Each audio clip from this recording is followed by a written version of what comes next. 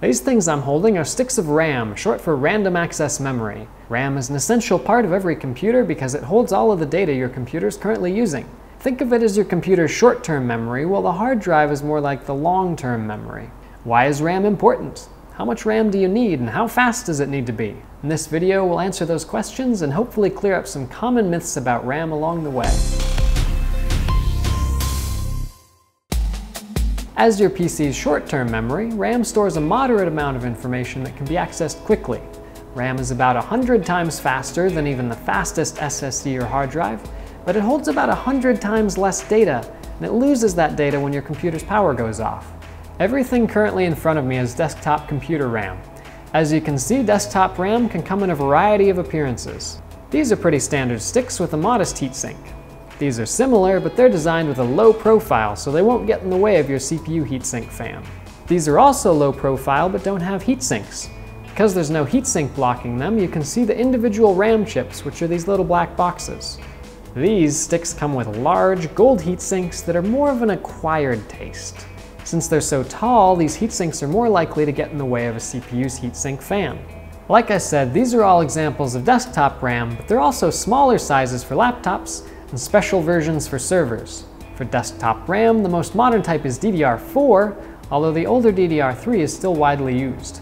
All of these sticks in front of me are DDR3. If we have DDR4 and DDR3, you might be wondering what happened to DDR2 and DDR1. You'd be correct to assume they got replaced by the DDR3 we have here. DDR3 and DDR4 are just the latest in a long history of desktop memory types. Why does the type of RAM keep changing? Why not stick with one type? Well, because part of what makes the newer types of RAM faster is they work in different ways. The need for new motherboards, CPU, and RAM every few years is simply the price we have to pay to take advantage of faster speeds and lower power use. As you can see in this graph stretching back to 1990, we've seen the development of 7 different types of desktop RAM, and over time the speed has increased significantly with each new type. Let's take a look at some of these RAM sticks so that we can talk about the fun stuff, numbers. These are 2 sticks of Crucial Ballistics low voltage, low profile DDR3 RAM from one of our office computers. Each stick is 4 GB, giving us a total of 8 GB in our system. They have a speed of 1600 megatransfers per second, and they're designed to run on 1.35 volts instead of the standard 1.5 volts for DDR3, which decreases heat and power use a bit. These other Crucial Ballistics RAM sticks are very similar, except they're standard size and use the standard 1.5 volts. They're also 4 GB each. Finally, these are also 4 GB sticks of DDR3, but they run at a higher speed of 1866 megatransfers per second and a higher voltage of 1.65 volts. They also have these big heat sinks on top that only a mother could love. So, what do these numbers mean, and how important is it to get RAM with bigger numbers? First, let's discuss storage size. How much does size matter? In most cases, PC builders assume they need more gigabytes of RAM than they really do. This is a myth as old as computers, encouraged by manufacturers happy to sell more RAM and oversimplify things down to one easy number. The amount of RAM you have determines how much information your computer can access quickly. As long as you have enough RAM to do everything you need to do, having more RAM does nothing for you. Whenever you turn on your computer, applications load data into the RAM. For example, each tab you have open in your web browser takes up its own little bit of your RAM. Every program you have open or background operation you have running also takes up a little bit of RAM. As long as everything you're doing on the computer takes up less RAM than your total, you're okay. If your RAM fills up, then everything slows down significantly. This is why you may have to occasionally restart your computer to clear the junk out of your RAM and restore performance. For most people, 8 GB of RAM is more than enough to work with. It's plenty for simultaneously having dozens of open tabs in Google Chrome, running the most demanding modern PC game while streaming to Twitch, and having a movie playing on a second monitor all at the same time. It actually takes quite a bit of effort to fill up 8 GB, and that's the amount we recommend for a good mid-range PC. Even 4 GB of RAM is enough most of the time, and we recommend that for lower-end PCs if you're looking to save a few bucks. Some PC enthusiasts will passionately insist that you need at least 16 GB of RAM, but you really only need to consider getting 16 gigs or more if you have a specific use in mind. Video editing or other production work involving huge files can benefit from 16 gigs or even more The average PC user just doesn't need that much. If you want to get a bunch of RAM anyway, it won't hurt anything. You just might be spending more money than necessary.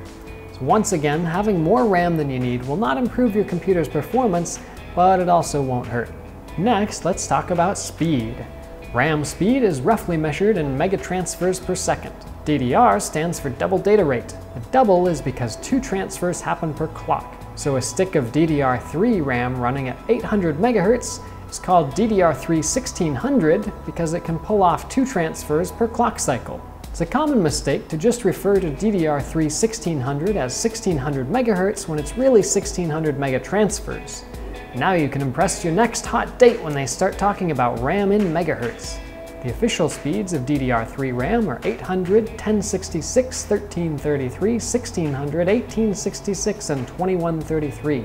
Once you get to a speed of about 1600 or above, performance stops noticeably improving for most tasks. Assuming you're not doing anything especially bandwidth intensive with your computer, it's probably safe to settle on 1600 for DDR3 or about 2400 for DDR4. DDR4 RAM has introduced speeds going up to 4266 so far, but that doesn't mean you'll notice double the performance over the fastest DDR3 RAM. A recent benchmark from AnandTech showed that the performance differences between PCs featuring RAM at speeds of 2166 and 3200 was 0 to 5% depending on the application. Another set of numbers you'll see associated with RAM performance are timings. Without getting into excruciating detail, timings relate to the speed of the RAM, and lower numbers mean faster RAM. They don't make enough difference to be worth spending much money on, but if you have the option between higher or lower timing numbers, choose the lower ones. The last number you'll often see in discussions of RAM is voltage. Voltage plays a much bigger factor in smaller devices like laptops and phones, but even in desktop RAM, it will affect how much heat your RAM produces and how much power it consumes. The standard voltage for DDR3 RAM is 1.5 volts, but some DDR3 sticks run at a more efficient 1.35 or a slightly more power-hungry 1.65. By comparison, the standard voltage for DDR2 was 1.8 volts, and DDR4 sets an even more efficient standard of 1.2 volts. In small devices, those extra power savings leave more power available for higher resolution screens or improved battery life. Now I want to answer a few common questions about RAM. First, is it better to have multiple small sticks of RAM or one bigger stick of RAM? Spreading your RAM out over 2 or 4 sticks is better than one stick because you can get a slight performance increase by taking advantage of dual channel mode. On average, you'll see a performance improvement of a couple percentage points when using 2 sticks compared to 1. How about mixing different brands or speeds of RAM? Is that okay? Mixing RAM rarely causes any problems. If you have different speeds, such as one stick of 1333 and one stick of 1600, all of your RAM automatically will run at the slower speed, in this case 1333. As for mixing brands, all RAM works based on shared standards, so different brands will work fine together, although again, the different sticks will run with the lowest common speeds and timings. The only mixing of RAM that won't work is trying to use completely different types, like one stick of DDR3 and one stick of DDR4, or laptop RAM with desktop RAM.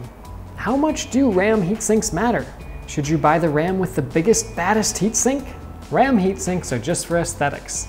Unless you plan to overclock your RAM, heatsinks on RAM are totally unnecessary. It's not uncommon for cheap, crappy heatsinks to actually make your RAM run a little hotter, and that's a bad thing. So why do manufacturers keep selling RAM with big heatsinks? Because we keep buying them, because they look cool, right? And that's about it. If you want to learn more about RAM or get current recommendations, check our links in the video description below. If you have any questions, leave them in the comments. And if you want to learn more about PC hardware, subscribe to our channel. Thanks for watching.